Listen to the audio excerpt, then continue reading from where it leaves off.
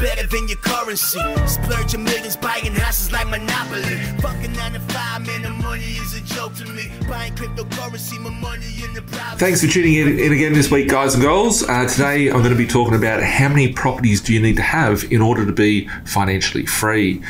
Quite often people come to us when I'm doing map sessions or writing into the office and speaking to my team about, you know, I want to buy a property, I want to have 3 properties, I want to do this, I want to do that.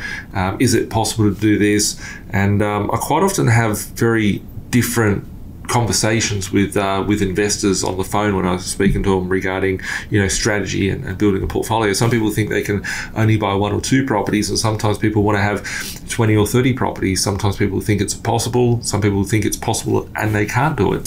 So how many properties do you need to have in order to be financially free? So I always try to look at it and reverse engineer, you know, sort of working out where it is that I'm trying to go to and where it is I am at the moment, and bridging that gap to work out, you know, what sort of steps and what sort of properties and what sort of assets do I need in order to get there. So in short, you know, the average wage I think in Australia is about $1,200 per week, which would be about $62,000 per year. So I always try to think, you know, are you trying to replace a 50 grand income, trying to replace a 60 grand income, trying to replace 100 grand income, trying to replace 150 grand income, whatever that may be, and then working back from there. So, you know, if you're trying to replace the income of $60,000, then you want to go back and go, okay, $60,000 is $1,200 per week. How do I get $1,200 per week? Because if you're working in a job, you're waking up at 7 o'clock in the morning, brushing your teeth, doing your hair, hopping in the train, going an hour to the city, whatever the case may be, to try and, you know, earn that money. That's you physically having to do that work. And at an early point in my life, I was like, this doesn't really make sense. I don't want to be able to do that. You know, I was 16 years old when my dad died of a heart attack, and I was like, shit, my dad worked, you know, 2 jobs and had to struggle to put food on the table, all that sort of stuff.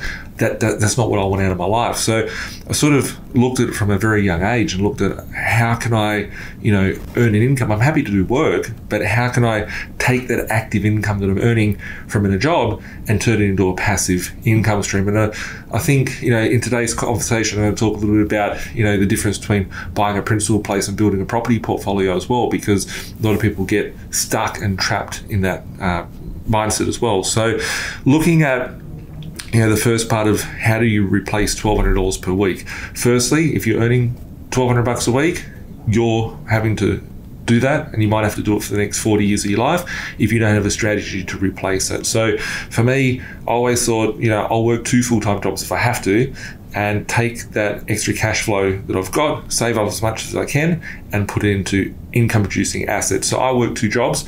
Doesn't mean, you know, if I was to have my time over again, I probably wouldn't even want to work 1 job. I'd be more smarter and more diligent about how I built my portfolio. That's certainly, you know, what our investors do in our community to build their property portfolios.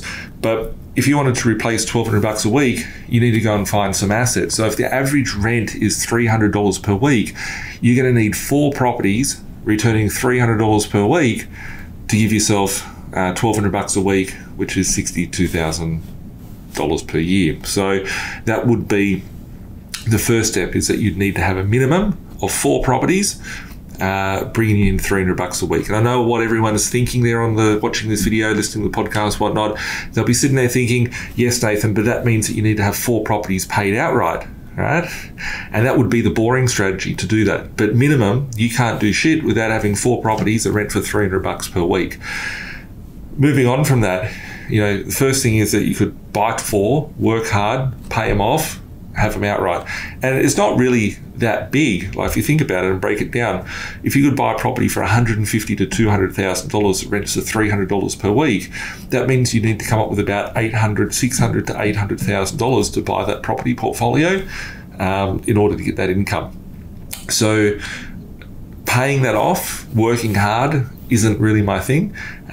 Reality of it is if you're going out earning money, paying 30% taxes, being extorted from the government in order to pay the state first, and then you get a little bit left over and then you want to pay off your mortgage, you know, you're losing a big chunk of your money. And then what you're doing is you're saving maybe 3% interest rate, which is less than inflation. It's going to be a very tiresome and very long process. So what could be more smarter sort of scenario could be option number 2, which is if you need to have 4 properties owned outright, you could go out and buy 8 properties. 8 properties at say 200 grand a piece. If they double from $200,000 to $400,000, you could sell off 4 of them and pay out the other 4. Then you've got 4 properties unencumbered. You just need to buy 8, watch them double, do their thing, pay down debt. On that scenario, there's a flaw attached. There's a flaw with that, and that is I've never had people call me up and say, "Hey Nathan, I'm so happy I sold a property, 20 years ago. I bought it for 200, I sold it for 300, made 100 grand. Great. Now the thing's worth 600 grand." So buying properties and selling them off isn't really my game, because I understand how inflation works. I know how currency creation works, and I'm all about cash flow. So for me, if I wanted to get $60,000 a year, I would try and push myself to getting, say, 10 properties or 12 properties at $200,000 a piece. That'd be maybe $2 million worth of assets, $2.5 million worth of assets, and those assets, if they all rent out for $300 per week at a neutral cash flow today, that's okay. If you push that rent up by $50 or $100, if you've got 10 properties at $100 positive cash flow, that's after council rates, water rates, real estate fees, mortgage repayments, any sort of insurances or stratas that you've got to pay on the property. After all those expenses, if they're positive $100 per week and you have 10, that's 10 properties times $100 positive, that's $1,000 a week. There's 52 grand of your income reoccurring. And by having that, you've still got the debt, you've still got the property, and you've still got the cash flow coming through. And what happens over time is that rent does not stay stagnant. Generally, it moves up with inflation. If it goes up by $20 next year and you've got 10 properties, you've got 20 times 10, which is $200 a week extra cash flow coming through next year. So the real game of being an investor, in my opinion, is not to go out there and try and flip a property, or trying to, outsmart the market, or try and sell the property, or trying to work hard to pay it off cash, because the more that you save up cash, the higher the price of the assets going up.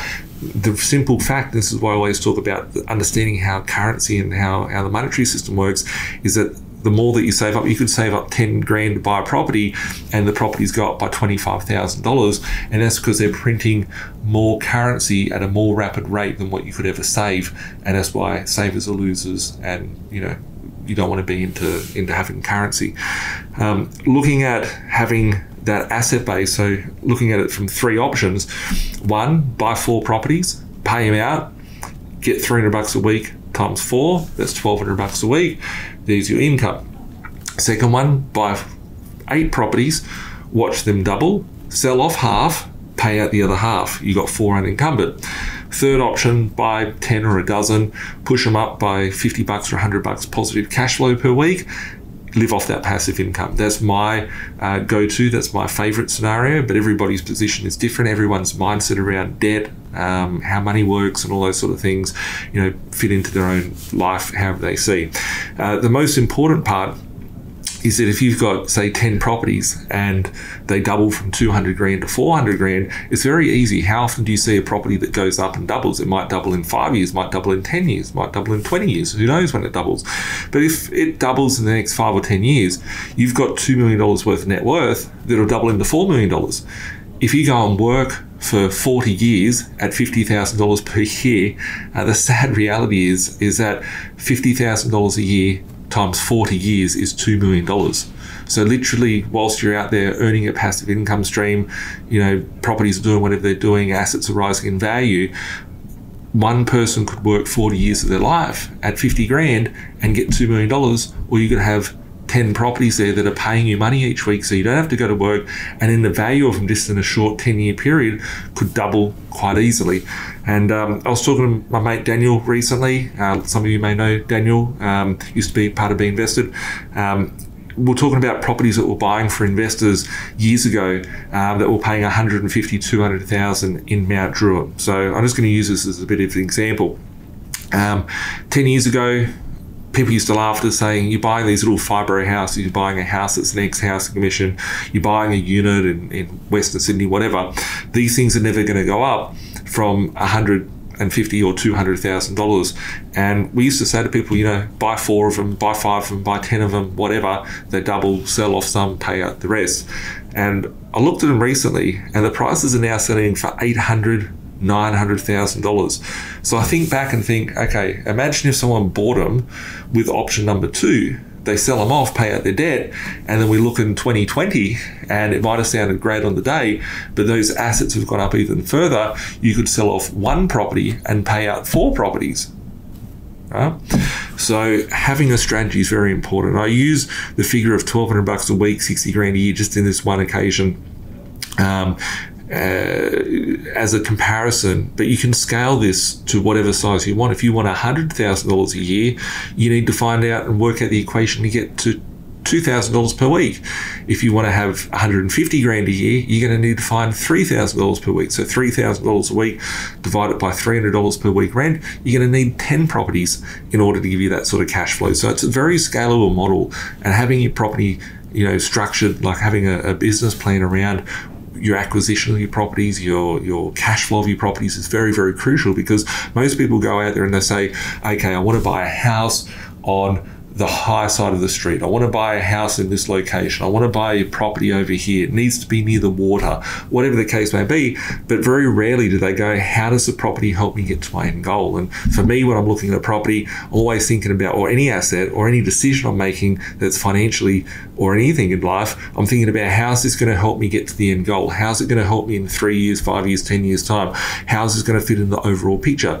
I see people all the time that come to me with properties in their portfolio which aren't that bad of a property, but it's stopped them from being able to service with the bank. And building a large property portfolio, having 3, 5, 10, 15 properties, there's a reason why people get 1 or 2 properties in their portfolio, and there's a reason why people get 10, 15, 20 properties in their portfolio. And the reason being is understanding what the banks require from you, because if you don't have money, you can't buy the property. So firstly is understanding and identifying, what do you need to have in your portfolio? So if you need to have 10 properties it is. Once you've identified that, it's a matter of working backwards to go, what steps do I need to do in order to get there?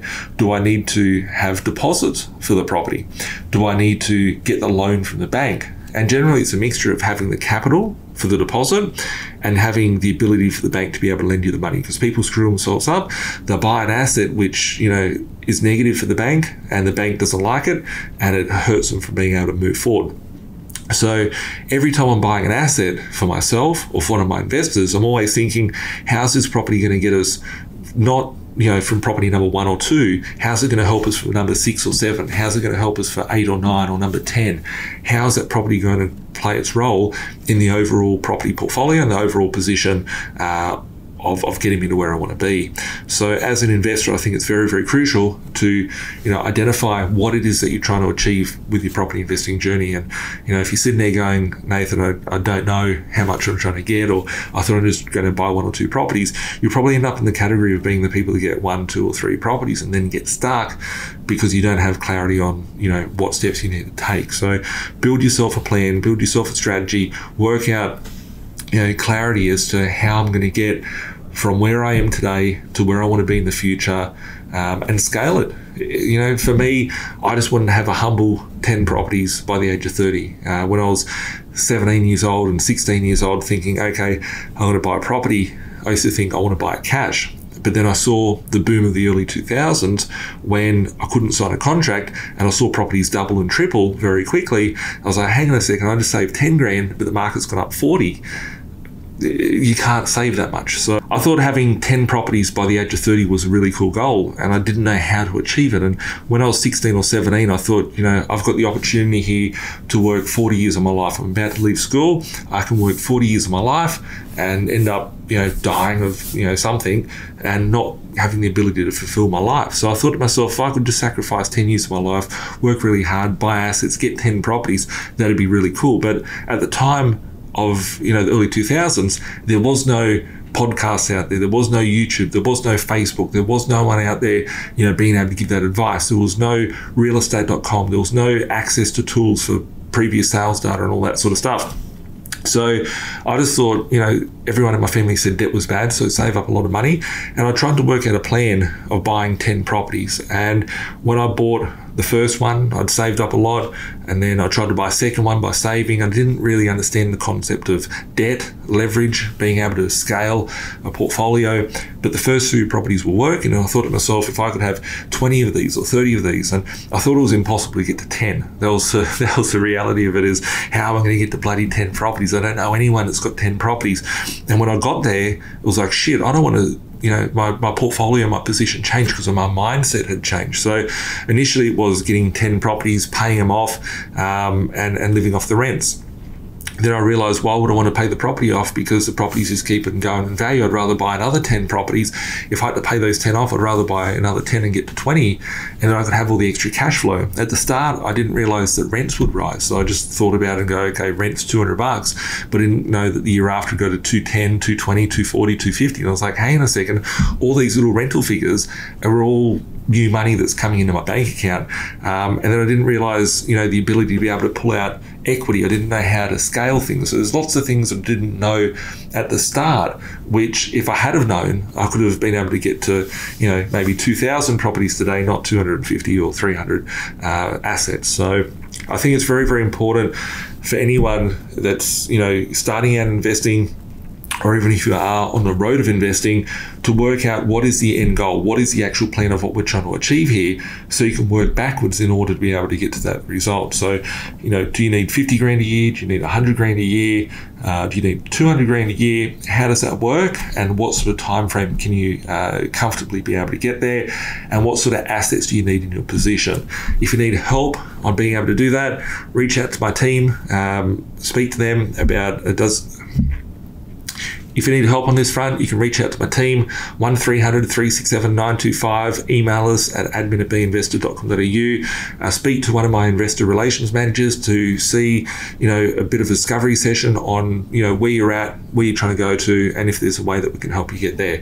As always, if you like this video or like this podcast, give us a like, share it with your friends and family, and remember to subscribe to YouTube, Google, Apple Play, and Spotify. We'll catch up soon. Have an awesome week. Bye for now. Like Bilal said, man, we're stuck in the matrix. This my advice, don't care if you take it. The dollar about to die, soon to be hyperinflated. This my 2 cents, don't care if you save it. Joint be decentralized and you will see you've been lied to the whole time, and it's the irony, cause they do the exact opposite. You become a slave to the system, enough your money, all they do is profit. There's no conspiracy theory, you better hear me. Crypto will set you free before the system does. I don't care if you do or you don't, but what I'm saying is the truth to the reason you choke.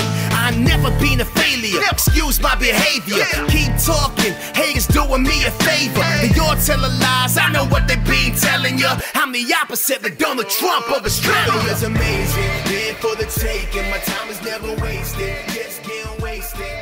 These girls say I'm really breathtaking. I can't help it if I really misbehaving.